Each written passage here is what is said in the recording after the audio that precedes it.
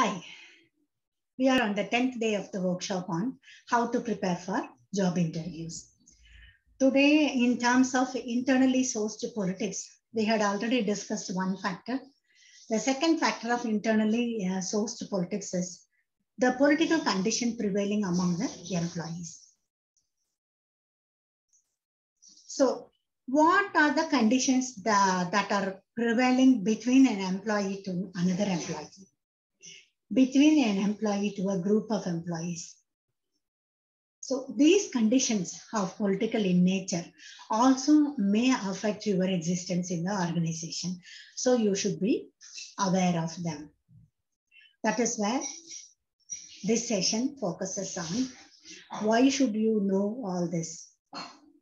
First and foremost, if you are not aware of the internal politics that is happening between the employees, that means the same level, colleagues level,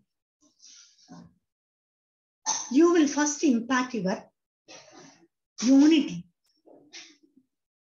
So not knowing this, if you join an organization, your unity with the employees existing as well as their unity with you is going to be affected. When such an environment wherein among employees themselves they have politics, your reception will be affected, your existing conditions will be affected, your sustenance in the same position will be affected. Next part or aspect that is going to be affecting you is the collegiality.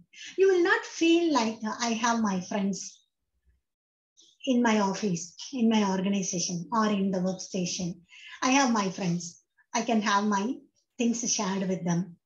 I can have just to talking sake, I have something, some people to attend to, or they attend to me. So this kind of feeling that comradeship or the collegiality is lost. Next thing that is going to affect if you have politics between in the employees is your mental health. You don't know when the other party will get angry.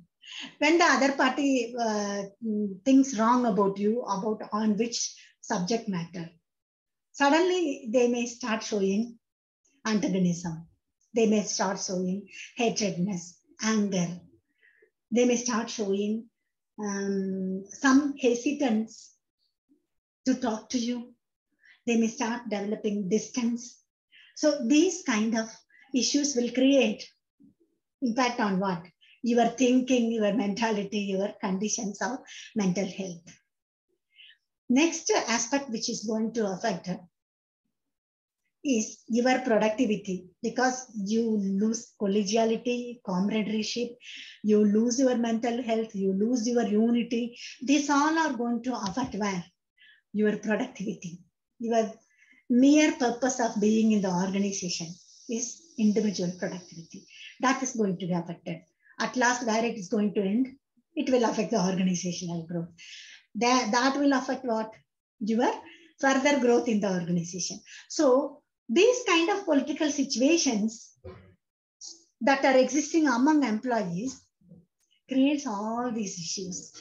That is why it is better to know and be prepared to face them before you join. So how will you know? Again, this question has two reasons or two sources. One, word of mouth. If you have relatives or friends in the same organization where you are going to join, or you are yet to take decision about an organization in which your friends or relatives are already employees, they may share. They might be sharing every day basis or then and there.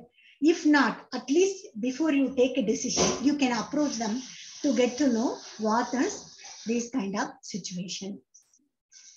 Next, if these kind of situations have ended up in great impact or problems, they all will get publicized in the limelight. Maybe newspapers will publish those details. That is another source by which you can understand internal politics especially among employees themselves. That means same profile, same level, same group of employees. Okay. With this, let me conclude this session. Next, aspects of organizational politics, we will be discussing that next session. Bye.